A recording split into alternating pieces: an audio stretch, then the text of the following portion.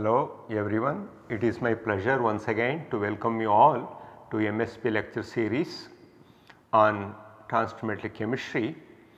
This is the 49th lecture in the series. Probably I may take another 3 lectures to complete the inorganic reaction mechanisms. Then I shall move on to electronic spectroscopy and NMR spectroscopy, and then I would conclude this course, and the 60th lecture would be a concluding lecture. So, let me continue discussion on inorganic reaction mechanisms. Under that I shall focus again today on substitution reactions in octahedral complexes. And yesterday I spoke about water exchange reactions after concluding discussion on trans effect. So, let me continue from where I had stopped. You can see how the rate constant in an octahedral complex when we perform substitution reaction do not depend on atomic or ionic radii and also the charge, but of course to an extent charge can have influence, but more pronounced is crystal field effects, especially with case of transfer metal complexes. When we talk about substitution reaction, we can see profound influence of crystal field effect. You can see here for 3D series, the first order rate constant K for water exchange reaction vary greatly as all are high spin complexes. All are high spin complexes. Crystal field effect is also less pronounced in case of 3D.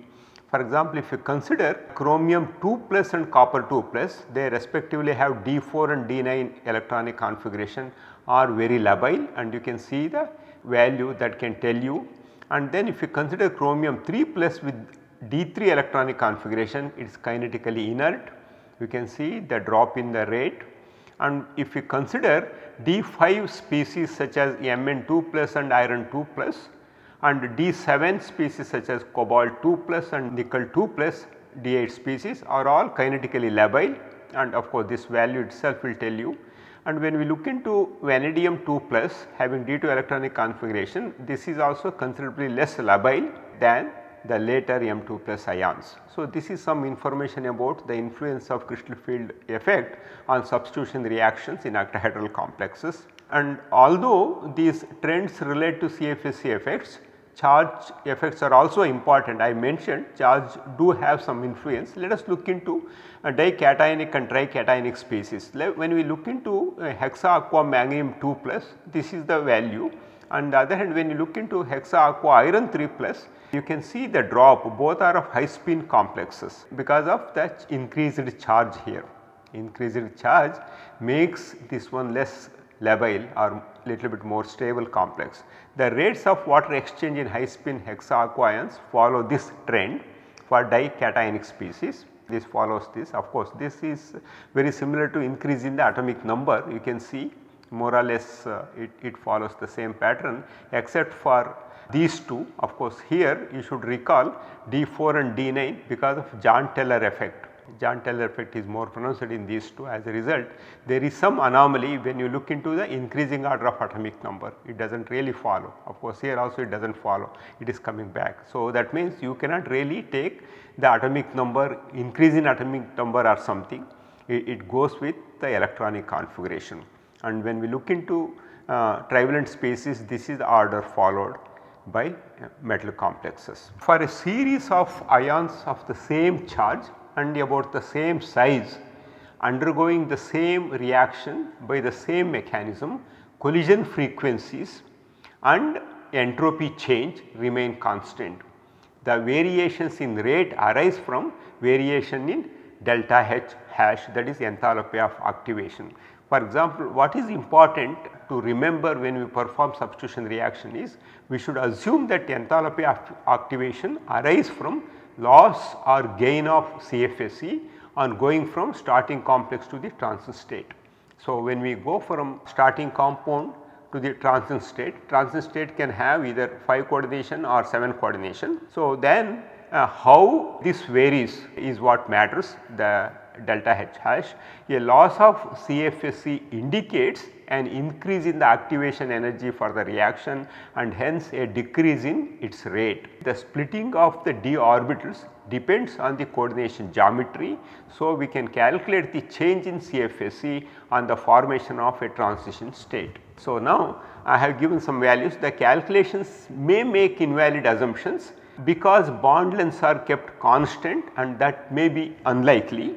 But for comparison the results make some sense. I have given the change in the CFSE on conversion of a high spin octahedral complex into a square pyramidal complex if it is following dissociative pathway, or pentagonal bipyramidal intermediate or transition state if it is following associative pathway.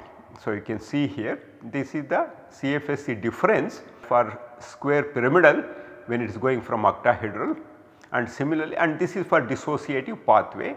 And the second one, when you change a coordination number from 6 to 7 in associative pathway, assume pentagonal bipyramidal, this is the values, CFSE values for starting from D1 to D10. So, although it appears empirical, it gives some vital information. For example, Cn coordination number equals 5 is dissociative and coordination number 7 is associative, that is what I mentioned. This data show moderate agreement between the calculated order of lability and that observed ease with which one can perform substitution reaction. And of course, in case of D4 and D9, if you see the values, this is due to the net Jahn-Teller effects contribution towards the high rate you see here. So, that means crystal field splitting and the geometry ligand field has some influence on substitution reactions. So, now let us introduce another term called Eigen-Wilkins mechanism. So, what is this one? Let us try to understand. So, in a water exchange process, what would happen is an entering ligand very similar to any other ligand comes and then we get the product. So, that means we should remember that among all substitution reactions we carry out in case of octahedral complexes, water exchange process is more rapid than substitutions with any other entering ligands when we try to form a product. So, mechanism may be different, whether it can be dissociative or associative or ID or even IA, and it is not easy to distinguish between these pathways. We have 4 options to explain substitution, but it is not very easy to distinguish between these pathways. An associative pathway involves 7 coordinated intermediate or transition state.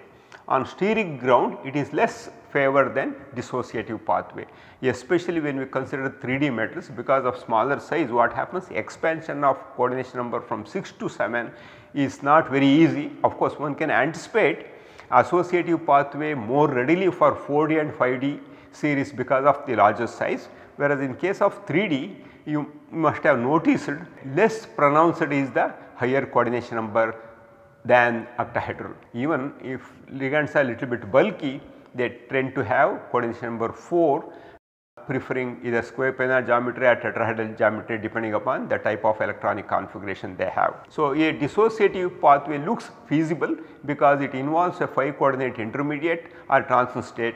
Even on steric ground it is more favorable. That is the reason in case of 3D series, 3D metal series, if you come across the substitution reaction, we can tell with little hesitation that yes, they follow dissociative pathway. For most of the ligand substitution reactions in octahedral complexes, experimental evidences also support the dissociative mechanism. That means for a typical substitution reaction, 2 limiting cases are observed. So, at higher concentration of Y, the rate of substitution is independent of Y, pointing to a D mechanism. So, that means the entering ligand concentration is very high, means it really do not participate in the rate determining step, that is what it means. So, that is essentially we see in case of D or dissociative mechanism, but at low concentration of Y, the rate of substitution reaction depends on both Y and the substrate molecule, that is the starting complex. So, these two are the limiting cases for a typical substitution reaction. So, these limiting factors are explained by Eigen-Wilkins mechanism. Now let us look into Eigen-Wilkins mechanism in little bit more detail.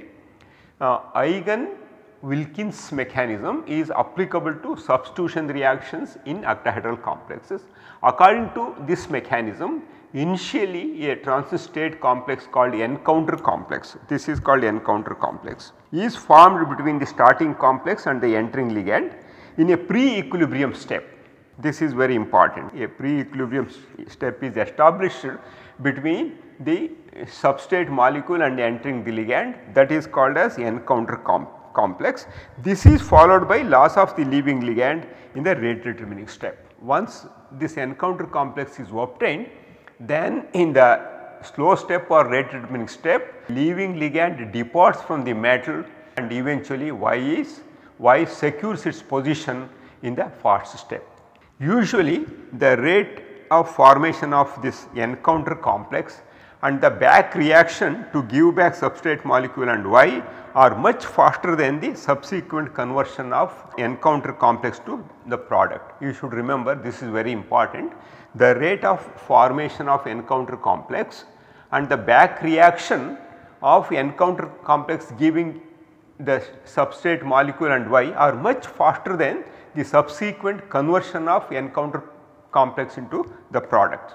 Thus, the formation of encounter complex is a pre-equilibrium. So, that means these facts prove that formation of encounter complex is a pre-equilibrium state of substitution reaction. Thus, equilibrium constant Ke can rarely be determined experimentally for encounter complex, but it can be estimated using theoretical models. So, the rate determining step in the Eigen-Wilkins mechanism is given by this equation here, or this is the rate constant. So, overall rate constant or rate law can be given in this form. This is equilibrium constant into the concentration of encounter complex.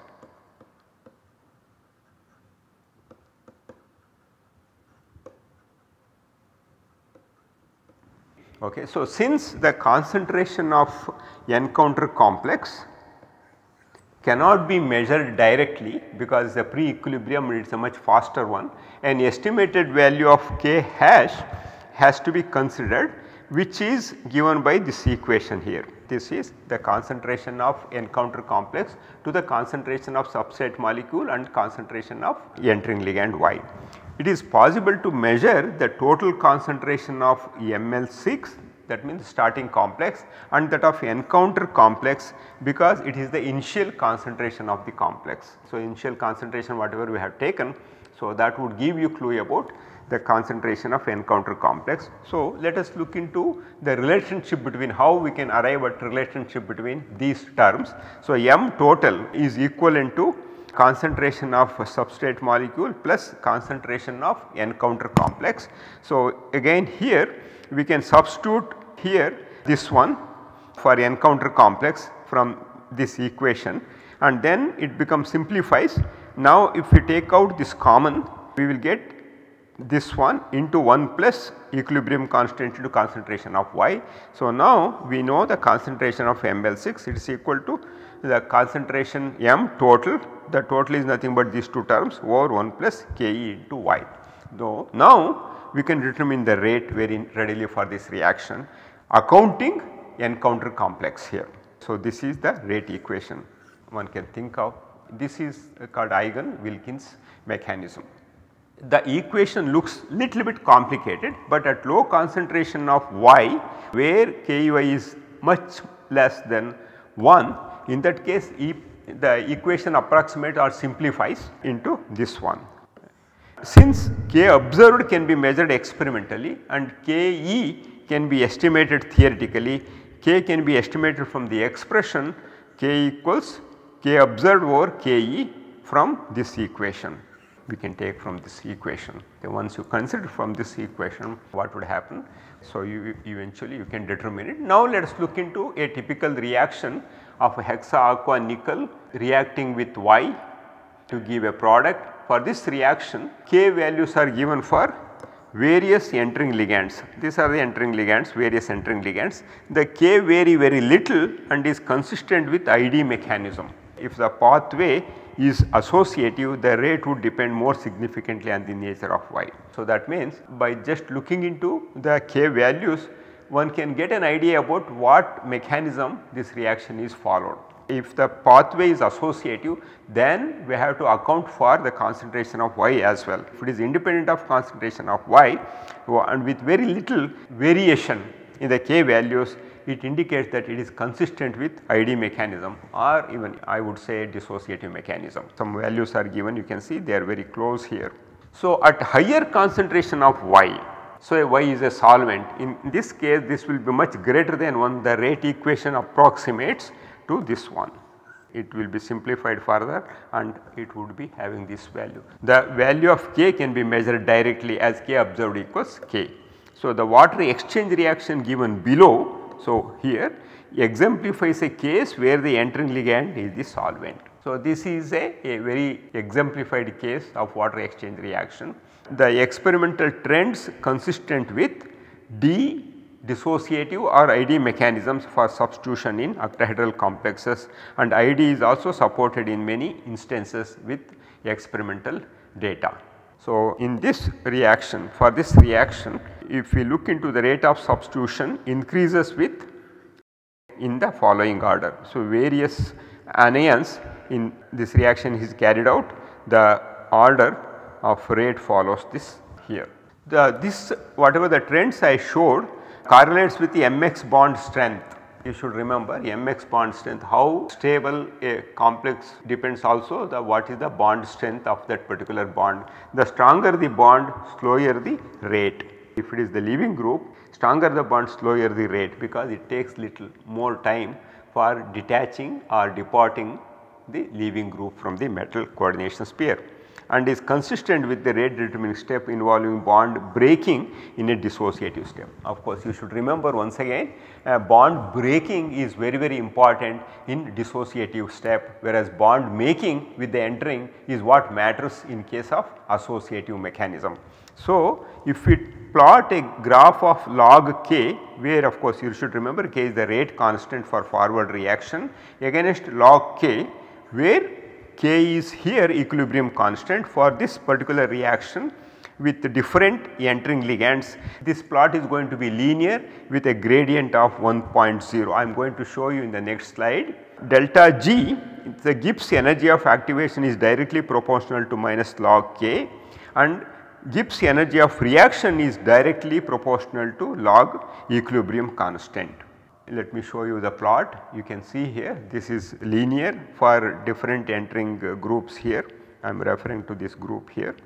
A plot of log K, you should remember log K, what we have taken here, this is rate constant for the forward reaction, and then what we have considered along x axis and if it is y axis. So, this is equilibrium constant for the substitution reaction is linear with gradient 1. So, thus this delta G Gibbs energy of activation and Gibbs energy of reaction have relationship in their proportional to log K and log K respectively. The linear relationship between this term and this term represents a linear relationship between delta G hash and delta G. That means Gibbs energy of activation and Gibbs energy of reaction, there is a linear relationship. So, this is called linear free energy relationship, abbreviated as LFER. So, linear free energy relationship, that means if somebody asks what is linear free energy relationship, this explanation has to be given using Eigen-Wilkinson's mechanism. The plot indicates that the transition state is closely related to this one and hence has only a weak COX interaction, and hence it is a D or ID process. This is all about Eigen-Wilkins mechanism. With this information on substitution reactions in octahedral complexes, now let us try to understand the stereochemical consequences of substitution reactions in octahedral complexes. What happens when we perform a reaction? If there is a possibility of formation of isomers, whether geometrical or optical isomers, then what kind of complexes isomers that are formed, that information is very vital. So, the reactions of geometrical and optical isomers of octahedral complexes furnish information on the stereochemical changes that accompany the replacement of one ligand by the another one. So, that means the majority of substitution reactions carried out with cobalt 3 plus have provided valuable information in this regard, and some of the results go back to Werner's studies on stereochemical changes he observed while working with cobalt 3 octahedral complexes. Of course, he not only worked with cobalt 3 octahedral complexes or chromium 2 octahedral complexes, he also worked exclusively on platinum 2 complexes to understand the reaction mechanism of substitution reactions in square planar complexes. That also we saw, also we studied when I was talking about Werner's concepts, and this identification and understanding stereochemical consequences began with Werner's work once he proposed his excellent coordination theory. So, what matters here is the specific orientation of the entering group in the second coordination sphere. That means when we are performing substitution reaction, the entering group is ready in the second coordination sphere to come to the first coordination sphere to establish a new bond where the ligand leaving group departs. The entering group may prefer to approach the metal in a position, let us take if an octahedral complex is there, the entering group may prefer to approach the metal in a position opposite to the leaving group. If it is the leaving group, it can come here, here, here, here. Then this isomer, the trans isomer would yield a cis isomer, because we are talking about cis and trans with respect to this one, and if this is the leaving group and if it entering group is here in a position opposite, we get a cis isomer. Since Y is separated by 4 A groups, if you consider M, A, 4, B, X or something like that, as X leaves, one of the A group moved to its position to make way for the entering ligand Y adjacent to B. So, this is how a trans isomer would give a cis isomer. On the other hand, if the entering group is Y located near the leaving group, if you assume it is a leaving group, and if the entering group also comes in its close vicinity to establish a bond, so there is no change in the structure and a trans product would result. So, similarly, a cis product is expected to yield cis if the entering group is linear, if the entering group is near the leaving group. So, however, if it is opposite to the leaving group, then a mixture of isomers is predicted. Statistically, one can say thus the ratio of cis to trans is 3:1. Okay. Let us look into some of these things in more detail with considering both dissociative as associative pathway for various complexes, even for optically active complexes in my next lecture. Until then, have an excellent time reading inorganic chemistry, and once again I thank you for your kind attention.